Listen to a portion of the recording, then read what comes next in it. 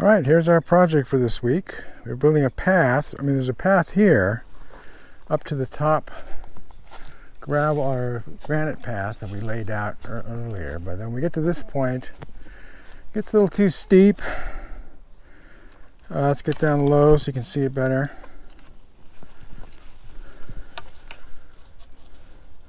So it's possible to walk up this hill, it's okay, but when it gets muddy, it's kind of not that great. So we can see what the slope is. It's easy to overestimate how big a slope something is. Like this looks like it's maybe 40% slope, but turns out, use our inclinometer, it's about a 20-degree slope. So it'd be nice to put some steps in here. And our first job is to calculate how many steps we need and how big they're going to be. So let's take some measurements. All right, so we need two basic measurements to figure out these steps. So the first thing is called the run, which is how long of a series of steps do we need to get up to this level where we have our granite path. So we want the final step to be, we're going to remove these rocks as needed. So they're just here to keep the gravel from moving out. So we want the final step to be right in this area. So there's going to be a piece of wood, that's the top of the step right here. So we're going to see how far we need to, how long of a run is our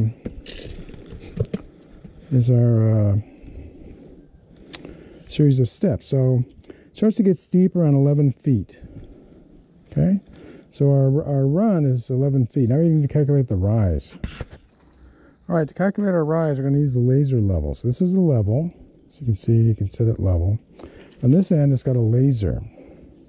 So you turn the laser on by pushing this button here. And then you can see there's a laser pointer.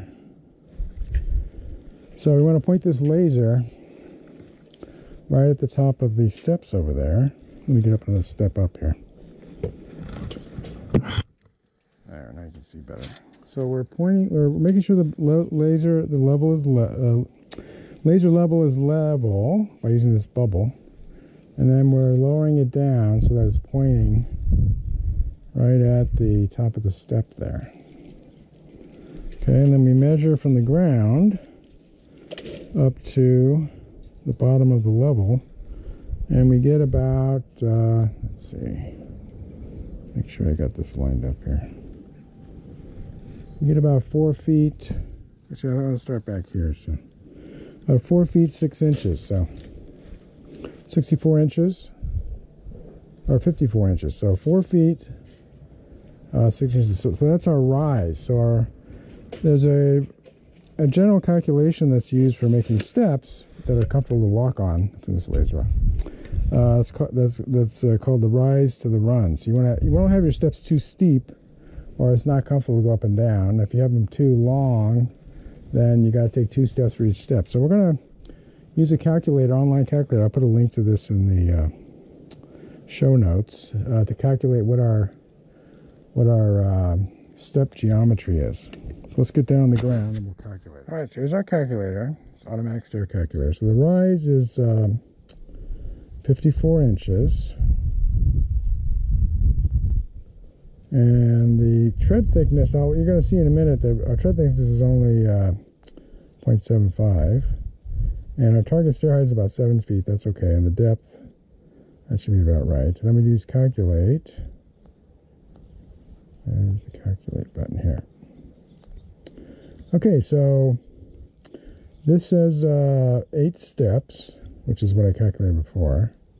And the length here, the total run for this this nice set of steps here that aren't too steep is 86 inches. Now we have 11 feet, which is over 100 inches.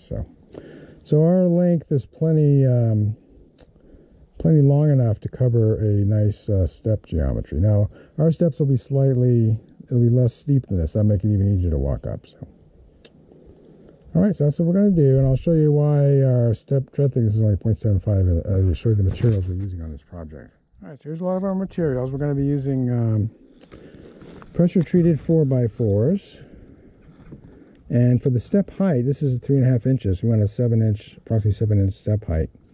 We're going to be stacking 2 on top of these, and I'll show you how we're going to do that and keep them together. And then for the treads, we're going to use these redwood fence boards. So the pressure-treated wood will be on the ground, touching the ground. So we want to use pressure-treated wood because it'll prevent rotting, and we'll go into that a little bit later. And these treads are nice and wide, so you can put your foot on it. And then we want to clean up the front of it. We want to hide this pressure-treated wood. So when we have 2 of these stacked up, we're going to put another part of the fence board up against the face of it. So it'll look like a fence board this way, fence board that way, at kind of a 90-degree angle. Then in the middle, touching the ground, the fence boards will touch a little bit of the ground, but they won't be as much contact as the 4x4s. So then it'll look nicer. Because this wood is kind of ugly. So it's got these little cuts into it, because that lets the pressure treating chemical soak into the wood farther, so that it prevents it from rotting. And now to help, so these 2 stacked 4x4s are not going to be very stable unless we stabilize. So we're going to be using this liquid nails construction adhesive, which is good. Subfloor, floorboard deck is a good one because it works in all temperatures, and it also will work on wet lumber. So these 4x4s I got last fall, and it rained so much that I didn't have time to do the project, so I got a couple more today to have enough to fill it. And these are still kind of wet, so this will be a good thing to get the 4x4s to stick together. And while they're drying, so we're going to be clamping them in these clamps. And while it's drying, we're going to be putting in some decking screws at kind of a like toe screwing, so connecting one to the other, so it'll make it stronger.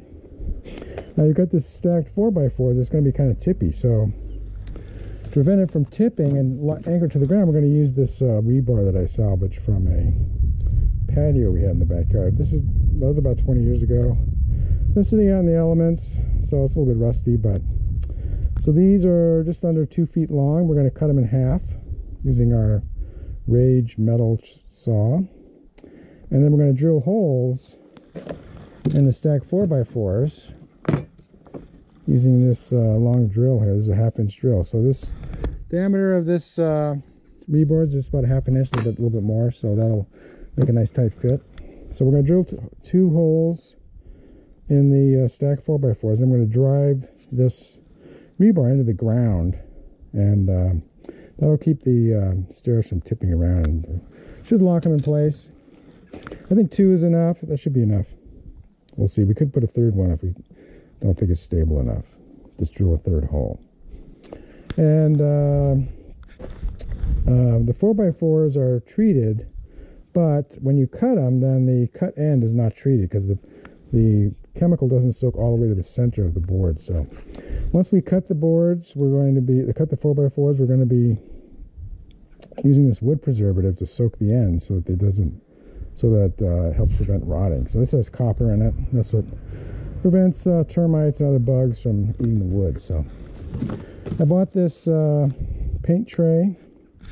So this is the right size to immerse the end of this board in the, we'll pour this into here. Draft a little bit here before we pull it out. So that's what that's for. And what else have we got? We've got our drill here. So now these fence boards can split. They're pretty thin. This is why the thickness of the tread thickness is only going to be 3/4 of an inch, because that's what these are. These are kind of thin. They can split. So we're going to be using our countersink drill. So this is a nice drill. So it's got a bit on this side that'll fit these deck screws. So once you're ready to screw them in, you put the deck screw. Before you do that, use this side, which has got a drill and a countersink. So you drill through the fence board into the 4x4s underneath it. Then you flip this around, I'll show this again when I'm actually using it, but then you can just drive these screws in, and since there's a countersink, this will drive in nicely and it won't split the wood, so that's important. So for our liquid nails connections, we're going to use our caulking gun, so this will fit in there. I'll show you how to use that. And then to drive the rebar in through the holes we drilled in the 4x4s, we're going to use this 5-pound sledgehammer. We've got this cross square to draw lines across the boards when we cut them. All right, so here's my Makita chop saw. It's had it at least 20 years and it's still going strong. I don't use it, I mean, I don't do that many projects, but when I need to use it, it works great. First, I'm using safety glasses. And when I cut, particularly I cut perpetuated wood, I'm going to wear an N95 mask because I don't want to breathe in those chemicals. And we're just going to be discharging into the bushes over here, so all the cut wood will go over there. That's fine. That's a good.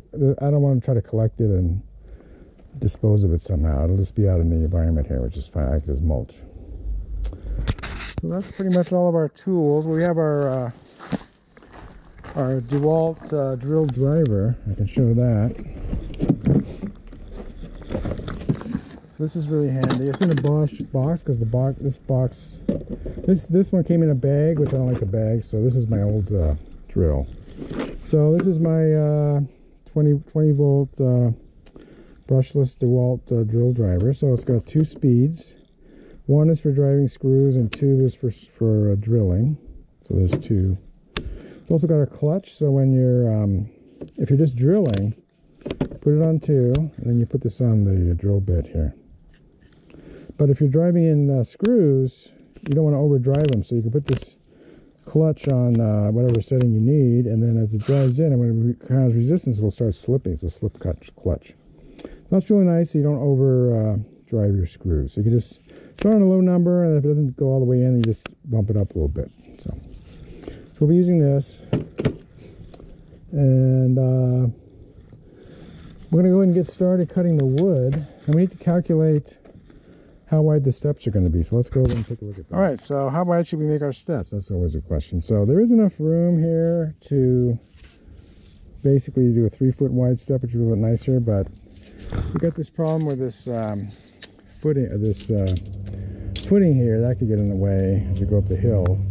And also wood is expensive, so we're going to go with 2-foot wide steps, which, you know, we're not trying to have 2 people go up and down at the same time. So it's going to put up a nice safe way to get up and down this hill. So 2 feet wide is enough for one person to walk up and down at a time. So that'll save a lot of wood, and it'll be fine. Now, one thing I wanted to talk about is I waited. This is February. We had a bunch of atmospheric rivers come through here, and the ground was soaked. So I wanted to work in the springtime when the ground is still diggable. So in the summertime, this is gonna be hard as a rock. So now this ground is still wet, so you can dig into it easily, because we're going to be burying the bottom 4x4 slightly into the dirt here, so it'll be more stable. We're going to make a little platform for each step. All right, let's get the cutting set up, and we'll see how that goes. If you like this video, please give it a thumbs up. Post a comment if you have any questions or ideas, and I'll try to respond. That's all for now, but more videos are coming, and if you want to see them, please subscribe to my channel and turn on the notification icon if you don't want to miss one. This is Beta Cygni signing out, and keep looking up.